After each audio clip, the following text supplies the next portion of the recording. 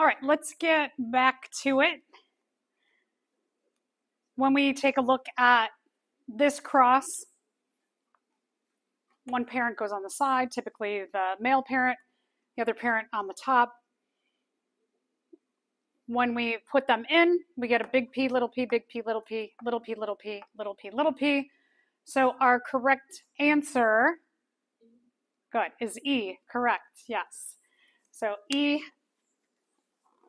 is our correct answer. We have no homozygous dominant, 2 heterozygous, 2 homozygous recessive.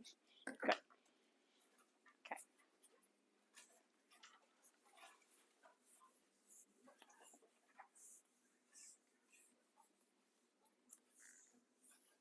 All right. All right, and now do this one here.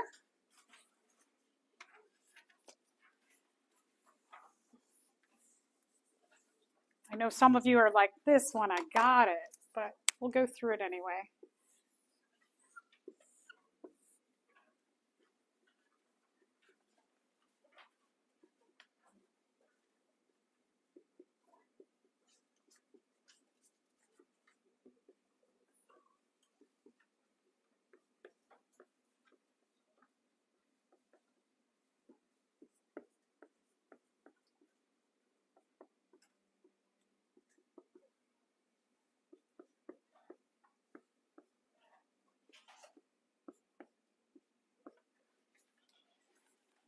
So when you cross 2 individuals who are both little p for all of their alleles, can you get any big P's or dominant P's?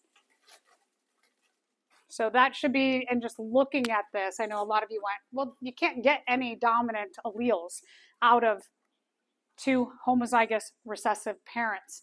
So your parent generation, which is little p, you will also have your F1 generation, all little p, which gives you C as your correct answer.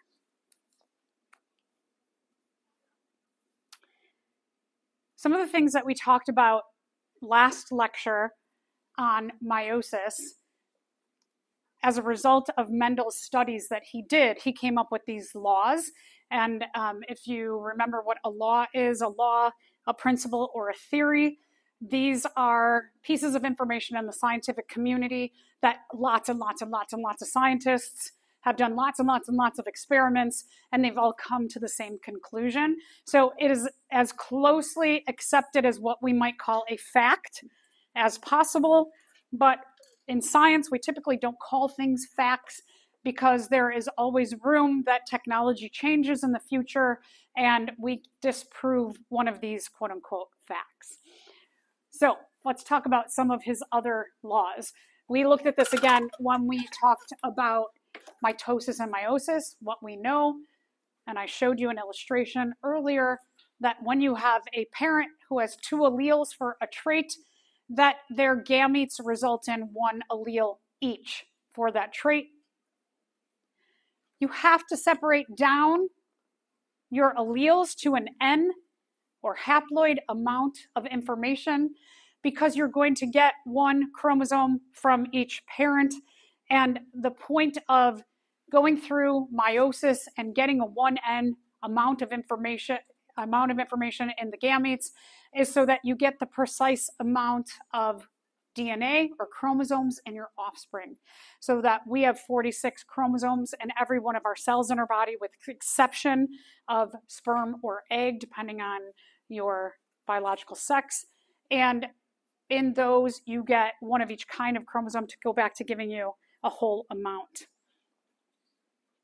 We don't want too much DNA. We don't want too little DNA. So let's answer this question. According to the law of segregation, in an organism with the genotype big A, little a, what's up with their gametes? Give these a read over.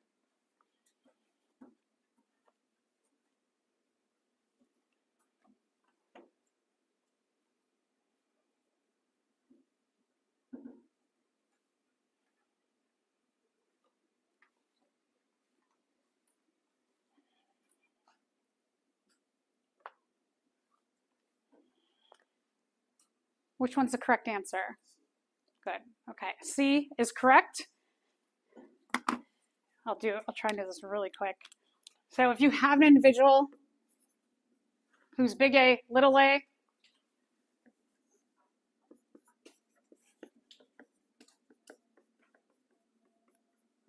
before going into meiosis, the DNA has to replicate.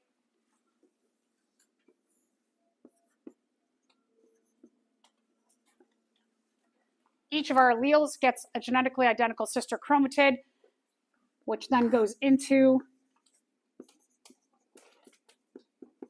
meiosis 1. We can get some crossing over of pieces of these chromosomes. We can get some independent assortment. So let's say that we get a little independent assortment here. The little a's go this way, the big A's go that way. We go into meiosis 2.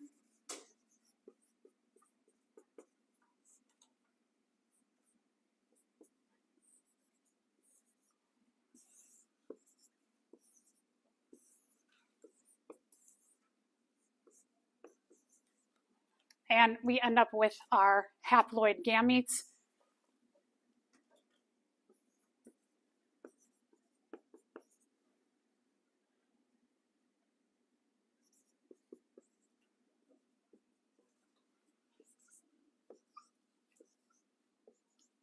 And if we put on the chromosome numbers that we start out with a 2n individual, DNA replicates, we get that 2n times 2. After meiosis 1, we get an n times 2, n times 2. And when each of these n times 2 separates, we get an n, or haploid gametes.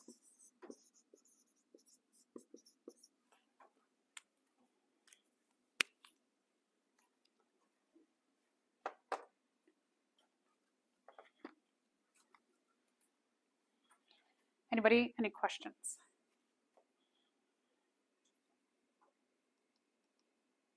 All right, so Mendel also came up with a law of probability based on looking at his results.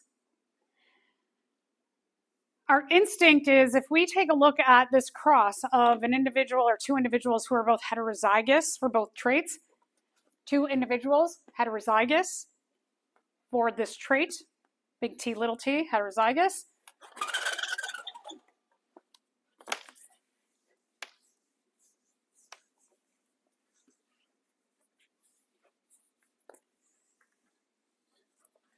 So if we just take a look at that Punnett square,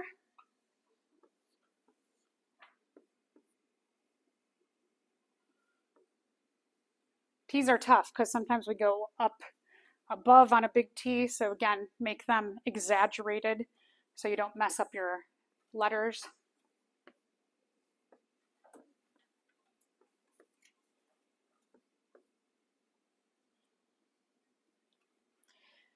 So what we end up getting is we get one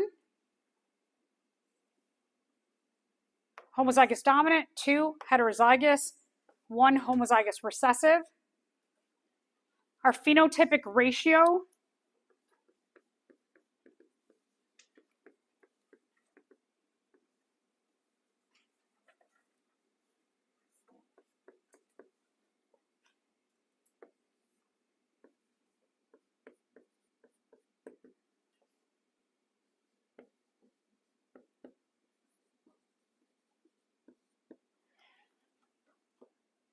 we take our two dominant genotypes, translate them into tall, the dominant trait, one short,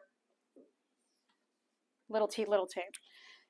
So what you might think, and one of the things that Mendel found out was that this ratio of 3 tall to 1 short, when we took each of these numbers and divided by the total amount of offspring, so let's say in this case there was only 4 offspring, what we got was 75%.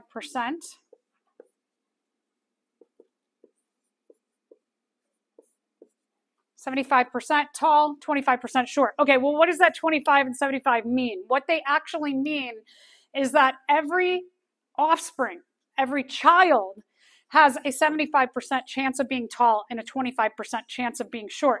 It does not mean that you will have As a mating pair, 75% of your offspring will be tall and 25% short.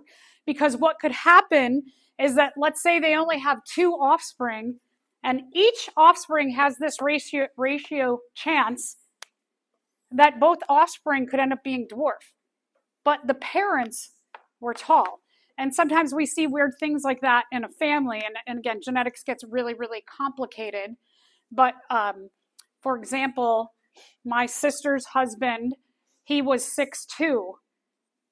Both of his parents were 5'1" and 5 foot. And everybody goes like, wait, what? How can that be? How can 2 really short people have a child who's a foot or more taller than them? And that's because, again, a lot of combining of genes, but most of the genes that he got that they had in their possibility of genes to contribute to his height, he got a lot of tall genes that they were not expressing. His uncles, his dad's brothers, were both over 6 foot. So in that family, they had 3 boys, 2 really tall and 1 really short.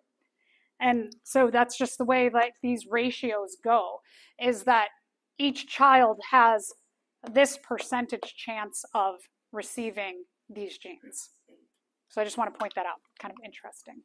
The more offspring you have, let's say that these individuals had 1,000 offspring, it would likely be closer in total to this.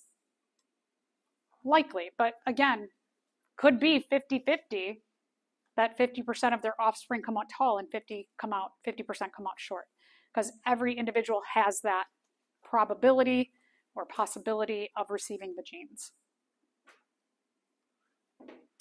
All right, let's do another cross.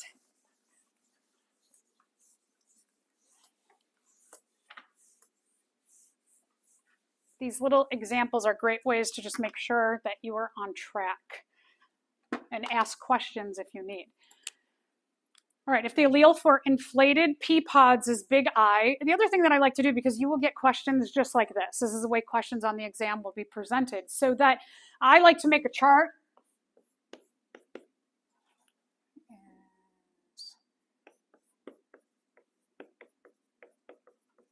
Right away, it tells me the allele for inflated pea pods, capital I, is dominant.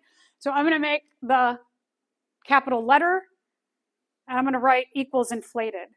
And then it's dominant to allele for constricted, so little I.